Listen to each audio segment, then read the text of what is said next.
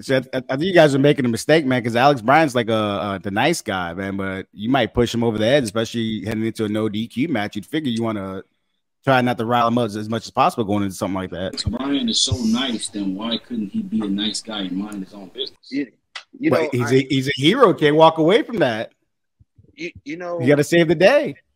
And not to steal a line from WWE, but I did watch the other night, and Gunther said the realest shit ever.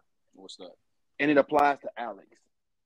Somebody who's everybody's friend is nobody's real friend.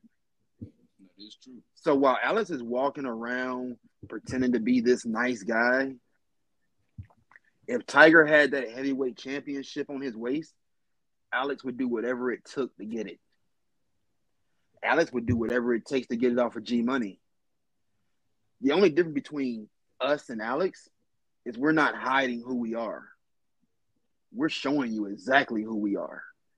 And we're doing whatever it takes to get to wherever we want to be. Damn, so calling Alex Bryant fake, huh? Damn. More shots fired.